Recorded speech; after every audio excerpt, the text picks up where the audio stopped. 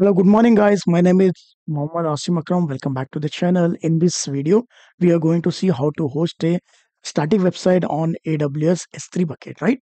So the procedure will be following up all the steps required. First prerequisite is that you required one AWS account. You can watch my videos and create free AWS account with AWS cloud provider, right?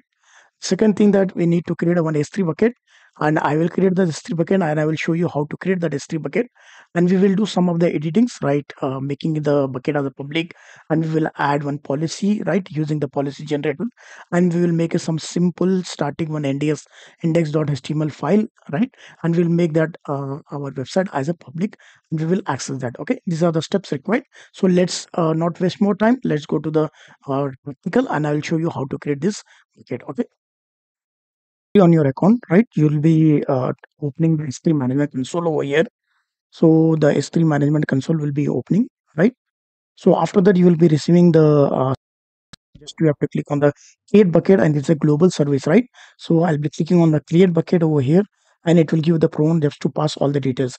In my current scenario, my region is AP South, which is the nearest to my local area, right? So you can select what is the nearest over there. Then it's prompting us to provide the bucket name, which has to be unique globally, because it's a global service with all the names. What we are going to keep it, it has to be unique, right? So what I'm going to give it, I'm going to give it the unique name of my bucket. So I can give it our website, right? Just to remember that this bucket has going to be used to host my static website over here, right? So I'm just adding over here website demo.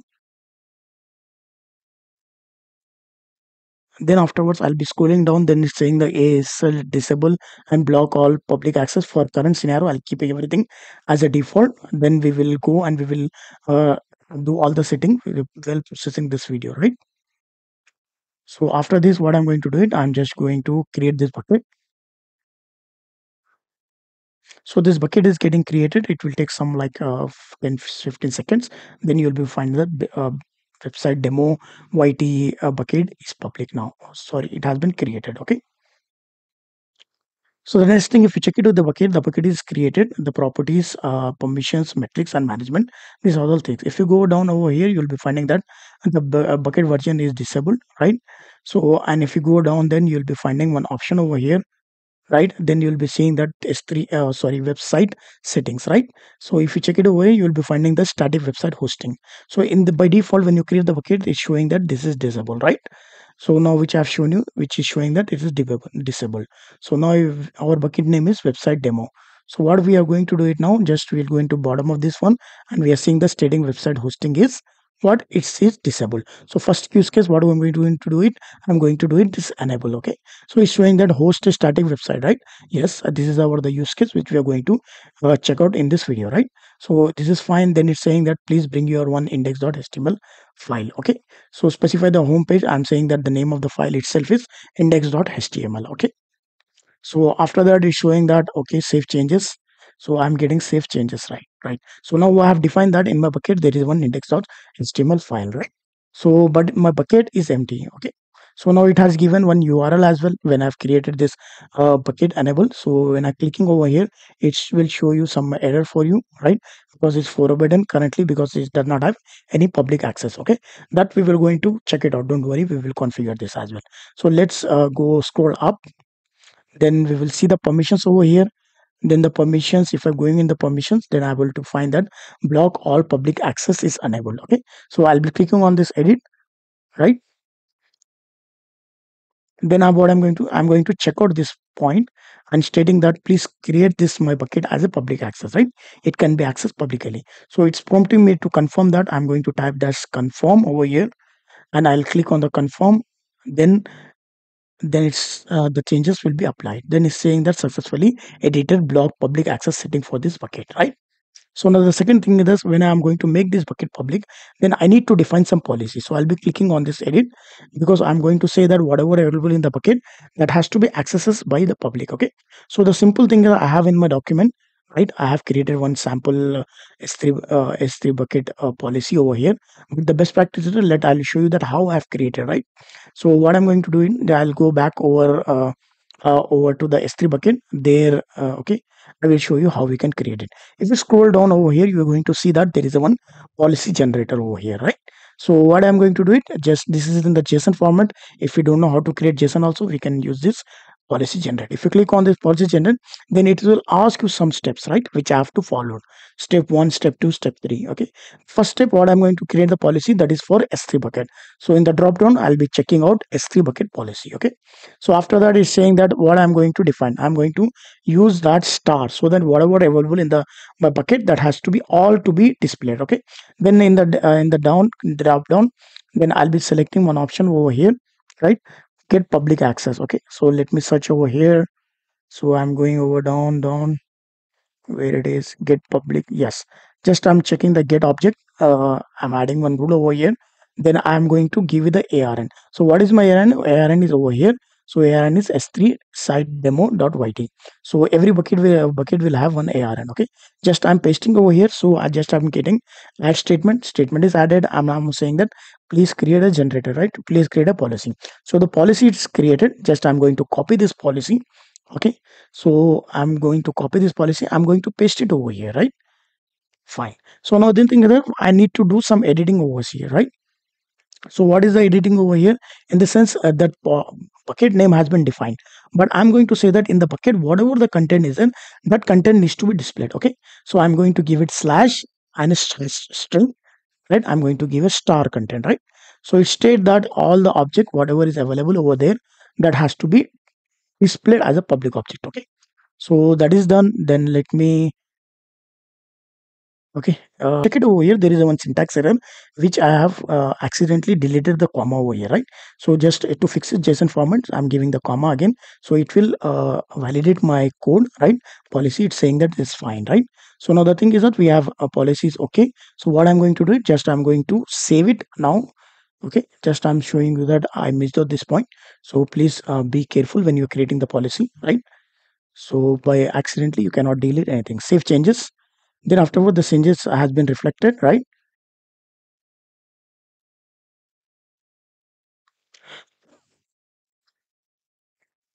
Now the policy also had been edited. So now what we need to do it is that simply I need to upload some content, right? Because I don't have anything in this S3 bucket. So simply what I'm going to do it, I'm going to go into the objects, into my bucket, and that to the objects, right?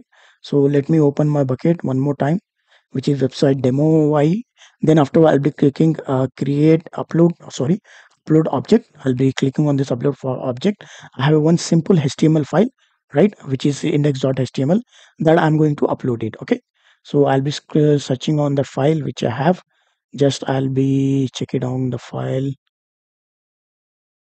index, right, index.html. So this is the index.html, the simple that will show you that welcome to my channel, right? It kind of content, I will show you what is this file while accessing. Okay, so now if you check it over here, you'll be finding that this object is getting added over there, right? Okay, that's fine. So now the point is that index.html has been uploaded on my S3 bucket. Okay, now what we did, we have made our public, our S3 bucket public, and what we have done, we have created website is enabled. Okay, static website hosting is enabled. Then afterward, already I have added the policy as well. Okay, so if you scroll down over here, you'll be seeing that the name I have given that index.html. The same name I have uploaded the document over there, right?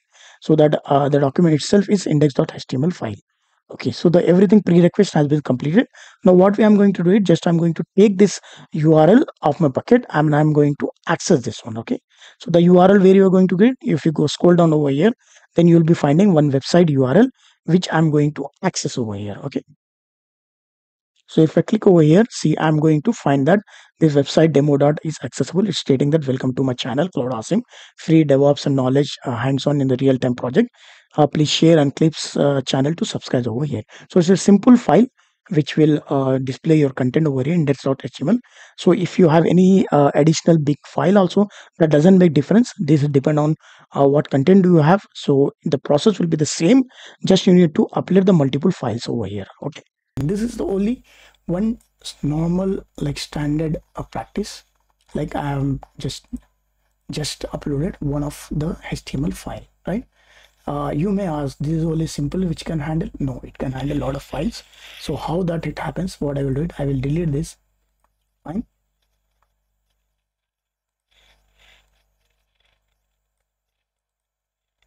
I will delete this object. Now what we will do it, we will upload, right? I'll go to the upload, I'll click the upload, then I'll go to the folder where I have all the contents, right? I'll just upload all the contents, or I can just take all it, select all, just press upload. So this 5 files been uploaded, but I need to add the folders also, right? So I'll click first folder. Does it providing me option to select all? No, it's not providing. So what I will do, first I will upload SSS, right? CSS, sorry, SSS I mentioned. Then I'll click image. Then I will just upload here. No, I missed out some point. JS, right? Fine. So what I have done, I have uploaded all related files of my website, static website, right? Is getting uploaded. So just wait for the few seconds. Let's all the objects which we call files to be uploaded in S3 bucket.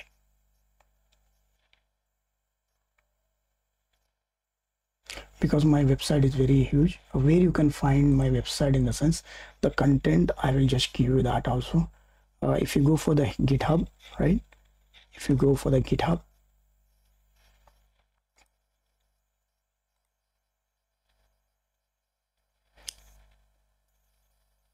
see, this is the one. Okay, you just download all the contents from here.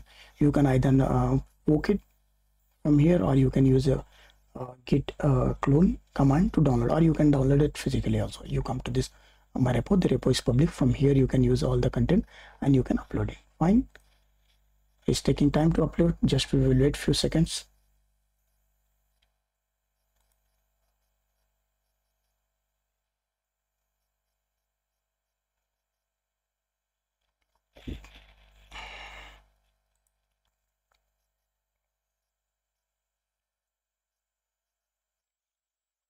The objects are uploaded 100%. Okay, let me close. Okay, if you see here, all the content is there, right? I have all the files is almost like 8 objects. Let me refresh this. What I have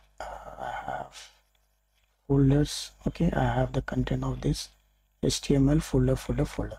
Let me go and refresh this. Yes, see, my website is live, where it is accessible through URL, right, of what our S3 bucket URL.